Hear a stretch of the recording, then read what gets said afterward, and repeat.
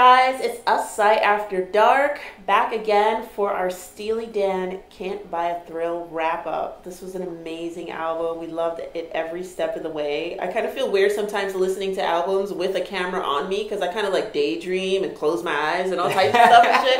And then I'm like, oh shit, I'm on camera. One person in one video was like, is she awake? I am awake. I just love the music. Like, what do you want me to do? This album is great. Still can't believe how many songs we knew off this. Right.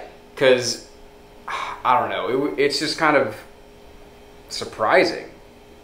Like, we knew that we knew basically 2 songs. We knew Do It Again, and we knew that we knew Real Into the Years. And we thought that was it. Right. And the first whole half of the album, we pretty much had already heard before. Mm-hmm. So that's just amazing. So shout out, that proves how good and timeless the music is, that it gets out there even without us knowing who it is. Right, that's true. That's definitely true.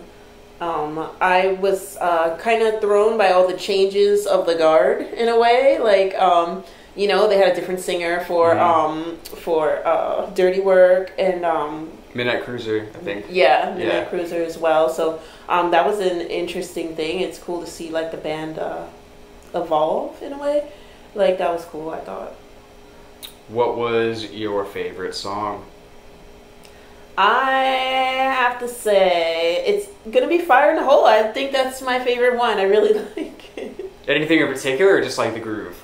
I like the groove of it. Yeah, you know, it's got that walking piano strut. Yeah, that's dope. Oh, didn't you say you're like, if you have to strut if you're listening to this? You can't walk. I think it was one. You said it. I think I said that. Maybe. Yeah. I think so. Sorry for promoting myself, guys. And it's just I'm kind of really partial to New York things, you know, not that I don't like other states and other places and stuff, but that piano is like, that's very New York to me, like, you know, so like I love it. The writing was great, the music is great. I'm partial to New York. Let's talk about this artwork. Yeah, let's talk about the artwork. What is it? Yeah, is it licorice? What's in her mouth? Swizzle stick? Which one? Swizzle straw? The red lip girl. Is it a swizzle straw? Like, what's in her mouth? I don't know. Those are bananas up to the upper right corner. I just noticed that. Yeah, I just saw that too. At first, I thought these people were like, in the subway because of the poles, but I realized that's not a subway car. Yeah, they're like... Look how high the walls are. Right. It looks like they're outside somewhere, honestly, on the west side. Like somewhere, and honestly, it looks somewhere between 34th and 42nd. It really does. It really does. But maybe they're outside of Rudy's. Right? Maybe outside of Rudy's. Maybe outside of some XXX place or something. It's the 70s. I don't know. Those places. You let us know. Yeah.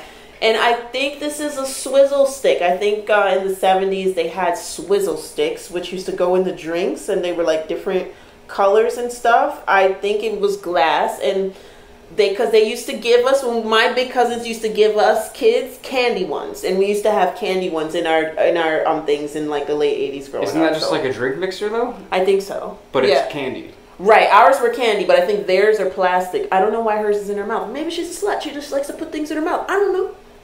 I'm joking. How do you even know that's a girl? That her teeth are too perfect to be fine. It has nothing to do with the lipstick. I think, I don't even know what my favorite song is. It might be Do It Again.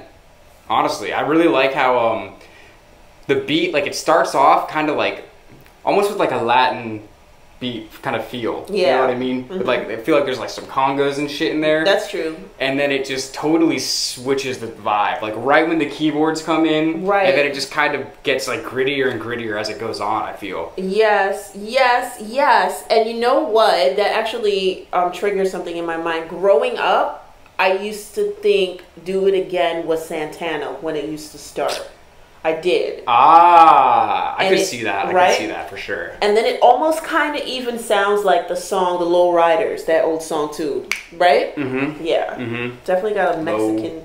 I always think of George Lopez when I hear that song, because that was his theme song for his show. Really? Yeah, you never watched this show, the George Lopez show? I watched his stand-up, and I just remember one funny joke that he said. It was really funny. Shout out to George Lopez. Shout out to Steely Dan.